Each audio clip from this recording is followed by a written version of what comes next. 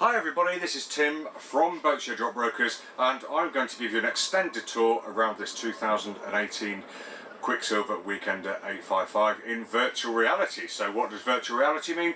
Well, that means that you can look around where you like. You don't have to look where Tim's looking. All you need to do is swipe your screen or click and drag your screen up, down, left or right, and you can look around where you like, when you like. And we hope that this really amazing feature will allow you to feel what it's like to be on this lovely boat without actually being here. How cool is that?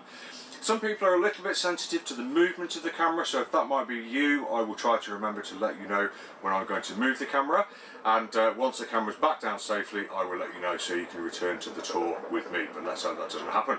So, what do we think? Well, we're in this lovely cockpit, 2018 boat, so she feels and she looks contemporary, and she feels and looks like she's not very old, because she's not, so we'll see that as we go around the boat.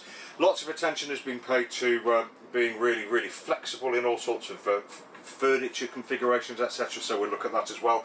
But meantime, let's just have a look around the boat and see how we get on. So let's, I will vacate along the swim platform, and in I come through a really nice and easy to get through companionway there, and this forms part of the cockpit tent. As you can see, we have a complete tent over the whole of the cockpit, so in the rain and the wind I'm lovely and warm out here, and I can even have the door to the interior open. It's actually blowing about 20 knots out there at the moment, possibly more, and it is cold, but in here feels absolutely lovely. We've got nice big windows, so that means that we can see out really nice and easily. Also means other people can see in, but it also means that the guy on the helm, or the girl on the helm, sorry, or the male or the female on the helm, whoever it is, can see all the way around the boat while they're at sea, even if this is up, which is a really great feature. The only kind of obstruction to his view really is this sort of section here, but that would form part of the structure of the boat, so we'll forgive Quicksilver for that. So nice and easy to get through. Once you're in, we just close in a nice simple action like that. Doesn't give you complete closure, so if you've got a small dog or maybe small kids, you might find them disappearing underneath, but at least there's something to hang on to or grab as they go past. First thing we notice on the outboard side is we come in, we've got a cockpit shower just nestled in there. Down here we've got a little cockpit locker, not for storing things in really, but we've got the diesel fuel shut off, we've got the windlass isolator and the main isolator, etc. in there, and it closes just so, just like everything does on this boat. It's all really nice. A couple of rod holders, port and starboard, and port and starboard also we've got a hop up, a lower hop up on the starboard side here, down out to the side deck, so we've got a few poppers and a zip to undo, and we can duck under and disappear off down to the foredeck if we need to. Underneath here we've got the gas lockers situated under there, so it's outside, it's away from the interior of the boat, which is great. And generally speaking, we've got a nice wide cockpit, loads of headroom above us underneath the cockpit tent. That's a feature throughout the boat, which is lovely. But let's speak about where you are. You're sitting on a cockpit table. Now if we want to, we can take this away, stow it down below, leaves us unfettered access. If we want to, we can drop it down. We have a cushion that's the same shape as this, so we've got ourselves a nice private beach club, a lovely great big sunbed. If we strike all this down on a nice sunny day, put the table down, cushion on, we've got ourselves a nice big bed basically. The upholstery is very nice, very contemporary, as you can see. We've got padding all the way round, and if we want to, then we can recline the rear of the seat further, and also if we want to, we can take the saloon table away, move the whole seat forwards, which gives us access to the back of the engine underneath, and the stern gear, etc, which at the moment we can't get to because this is slid over it and bolted into place. Just looking down at the deck, you can see we've got a very nice deck here. And if I just lift the lid up, you can see again all the covers on this boat. I think all of them, they're all on gas struts, which is lovely. It just makes it nice and easy. Even the ankle lock cover is on struts as well. We can see we've got this is the cover for the cushion for the saloon table here. That's sitting on a box under which is the fuel tank, and then just nestling under there where you can't see is a forward end of the engine, a couple of pumps, some electrics and the batteries, etc., and access down to the bilge and the bilge pump. So very nice indeed. If we don't want to open that one, then we can take the cockpit table away and we can open this cover here, which hinges up, And again, as I mentioned, if we don't want to go down either of these two, then we can move the seat forwards and go down from behind. So really, really nice thought for the engineers amongst us, which is me. So I'd be thankful to the Quicksilver engineers for designing that in. Lovely. So lovely, great big cockpit, plenty of room, and feeling like it's a place I'd like to be underway or at sea. Could it be for you? A couple of handles either side here as well, so we can really hold on if we need to, if the helm's going berserk. But moving forwards, we can see we've got really very little in the way between us and the saloon. So as at home, where we might have our bifolds between the kitchen or the diner and the garden, we're bringing the outside in, the inside out, and all of that kind of designery talk. But we really do have a feeling of togetherness with the interior and this cockpit tent, which is absolutely lovely, or the cockpit itself. If we don't want that togetherness, then all we need to do, no time doing it with one finger, very nice and easy to slide doors. There we've got complete closure, so if we want to be nice and warm and away from the wind and the rain inside, we can do, no problem. Or if we need a bit of privacy from the outside in or the inside out, we've got that as well. And then when we want to join back in the party again, there we go, one fingered again.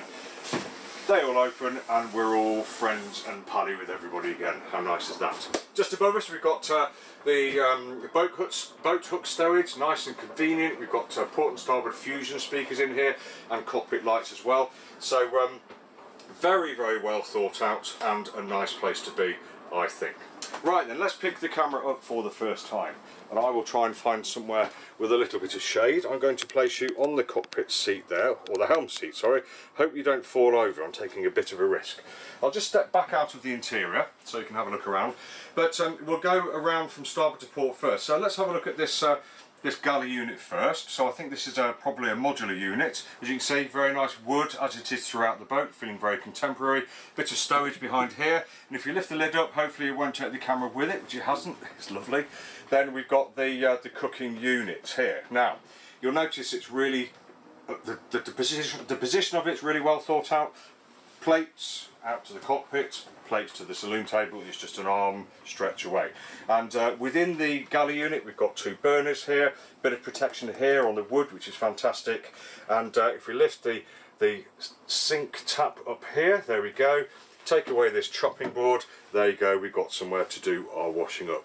And how lovely is it that we've got somewhere to wash up, where we've got a fantastic view out through this lovely great big window. And if I just drop the top down again, under struts, as is everything else on this boat, we can see just how lovely and big these windows all are. We've got lots of vision, we can see great views because we're higher up in the marina, we're kind of lording it up above everybody else.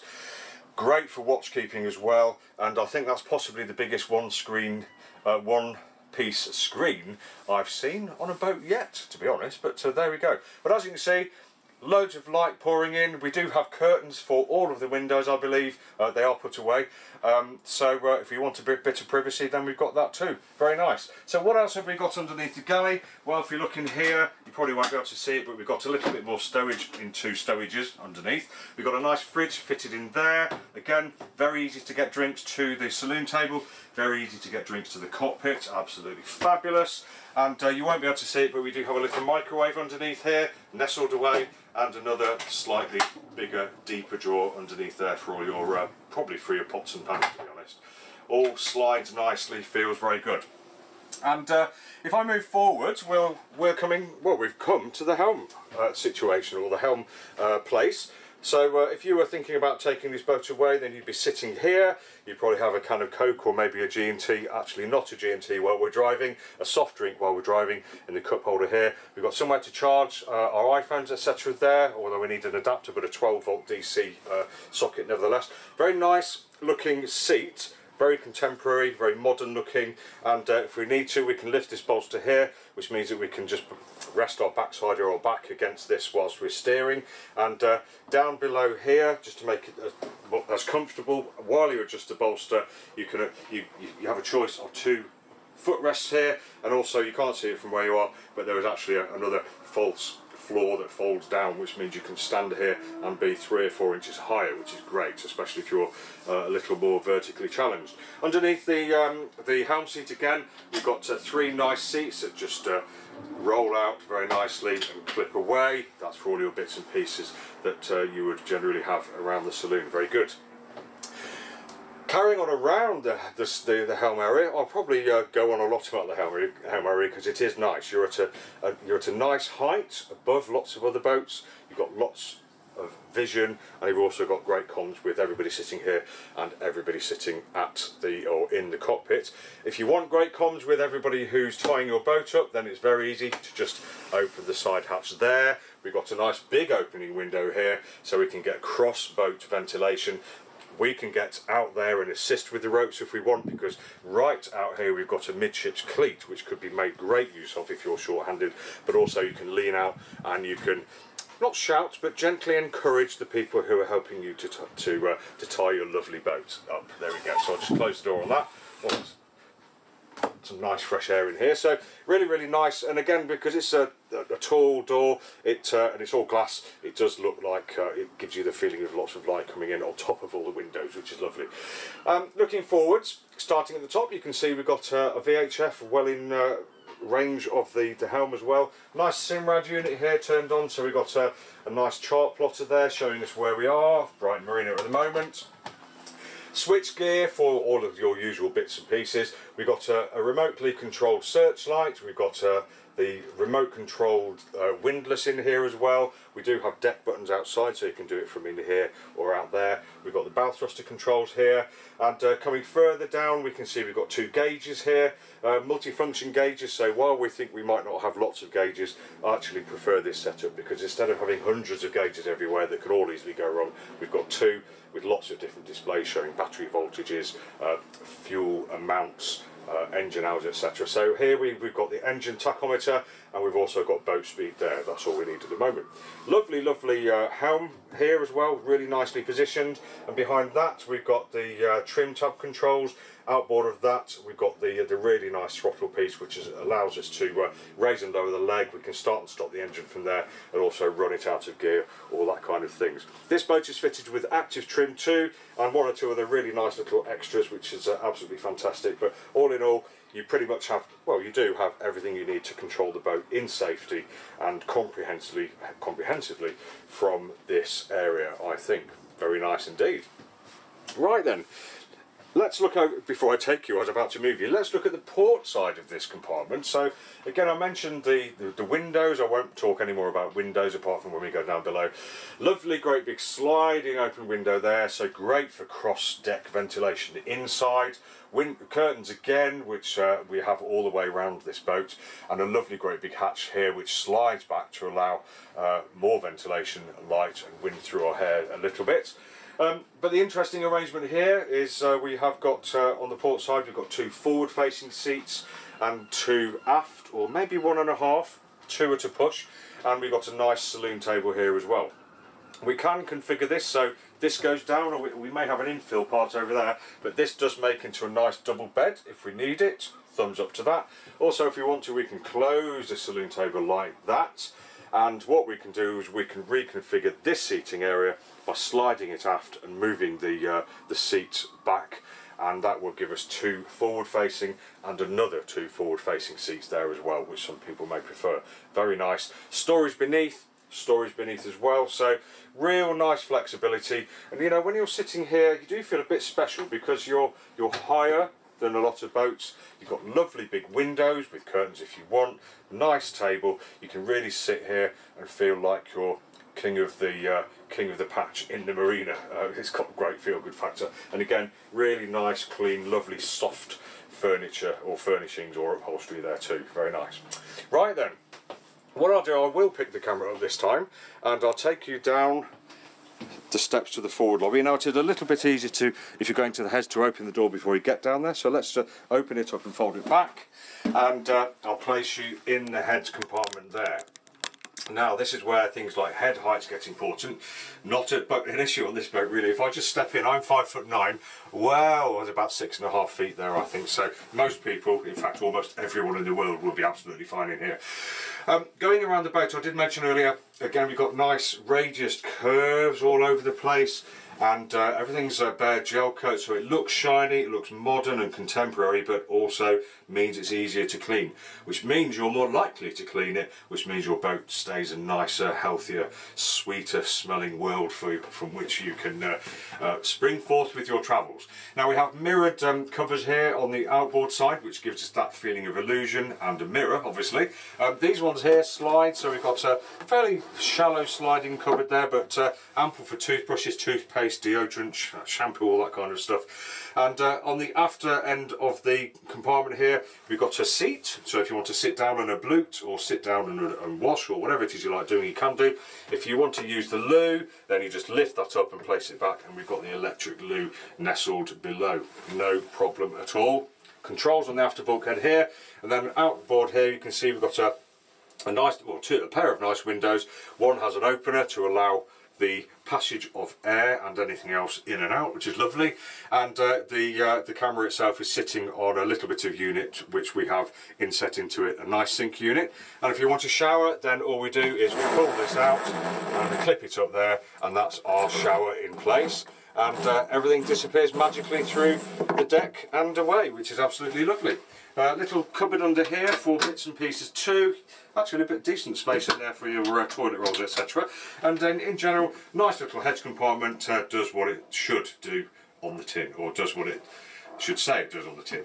Right then, let's pick you up again, and I will just step up on this step, out of the way, there we go, and take you through to the forward cabin, the main cabin, VIP cabin, master cabin, whatever you'd like to call it on this boat.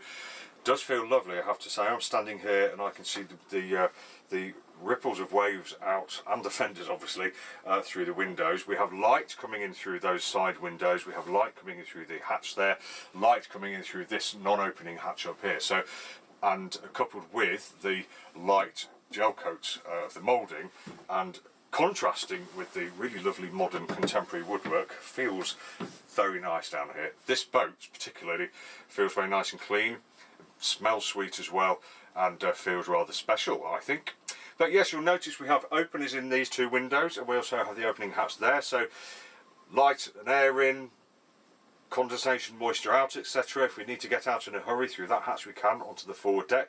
The beds are not almost, it is an island bed, slightly curving around the base end, and you can see we have a little lobby here. We've got a nice sliding door here, which is great, keeps down the space that we need to open the door. And once we're in, we've got access to the bed, port or starboard, a couple of steps up, and in we flop at the end of a hard day at sea, and then we go to sleep or read, or in this case we might watch TV, we might listen to the stereo, etc. And if we need somewhere to put our bits and pieces here, we've got a nice fiddle shelf, port and starboard too, and this nice fabric here matches with the headboard fabric down there. We have a mirror down there as well, and then if you need somewhere to hang your clothes, then we just open the hanging locker here, and there we go, hey presto, room there for your hanging bits and pieces, and a couple of shelves too. Really rather nice, and feels like a special place to be, I think. Down here we've got two accesses to the bilge as well, which is lovely. Bilge on this boat's really, really lovely and dry and clean, which is fantastic. I'm an engineer, that's what I like. So let's have a little look in the guest cabin or the aft cabin, shall we? So I'll pick you up. Here we go, and we'll take you aft and then in a port direction, and I'm going to sit you on the headboard there. So as you can see as I come in, a little bit of a shuffle in, no problem. Headroom is absolutely fine, same headroom as the heads compartment. We do have a non-opening port light or hatch above us here, which is letting light flood in, which is fantastic. And here we've got a little corner cupboard unit, space in there for your weekend bits and pieces, small fiddle shelf on top. And then once we're in, there we go, we can close the door. Bit of privacy, and I've got a little lobby here from where I can get changed if I want, but I will open it up just to latch it back out of the way. There we go. And let's talk about this cabin. Well, it's the after cabin, it's a double. As you can see, we're athwartships, we're not quite the full width of the boat. with probably most of it but not all of it. Right the way down that end you can see the dark coloured bulkhead. That has two covers that pull forwards. Behind there we've got the calorifier, we've got the battery charger, a couple of other bits and pieces, but mainly given over to electrics, which is good because this is a nice dry compartment. Access to them is quite easy, but obviously you're on your chest, so the engineers can get to them easily rather than crawling around engines, etc. But of course you have to go over to the bed. Not too much of an issue, but as long as you know where things are and you can get to them, that's fine. The bed is nice and wide, nice and long. I think anybody would struggle to find this bed small. Obviously, the elephant in the room is that we've got limited headroom here. We've got the saloon seating above us here, and we've got limited headroom or body room under here. This is the saloon walkway or companionway through. Now, if you're in this bed, I don't think most people will be okay to sit back with their heads against, their backs or shoulders against the headboard here for reading. The taller people may struggle a little bit, but down there, that's where your toes and feet and knees and shins are going to be, so you don't really need much headroom down there. In here, then the occupant of the after end of this bed is going to go in first, or he's going to be crawling over the occupant who's going to be lying here. But that's boating life. A lot of compromises, but generally speaking, you've got a nice forward cabin, a nice aft cabin, so I think 4 adults or a family could enjoy this boat really nicely without really struggling at all. Obviously here I'm perched just on the edge of this nice little seat here, so you've got somewhere to sit, tie your shoelaces up, pull your wellies on, that kind of thing. There's a bit of stowage beneath there as well. And then outboard here we've got a nice fiddled shelf, or fiddled with the headboard. Do you like this upholstery that they use? It is very, very nice.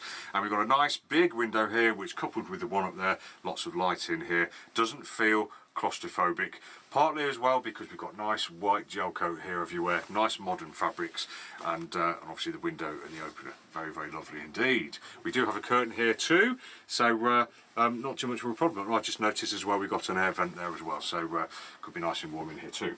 Very good. Right then, let's pick you up for the final time and take you for a walk. So to the left is the forward cabin, straight in front of us is the head compartment there, and to the right we've got very nice and easy steps to get up. Do notice we've got really lovely looking floor here. I think this looks like it may be really tough and hard to actually make a mark in, which is always good on a boat, just while we're there. So up we go, back into the saloon. We'll go through the saloon and finish off by placing you back in the cockpit where we started. So this has been Tim from Boat Shed Yacht Brokers, just taking you for a tour around the cockpit and interior of this 2018 Quicksilver 855 Weekender. Thanks for joining us. It's always lovely to have you along, and do look at our channel for lots of reviews, loads of other boats. Take care, see you soon.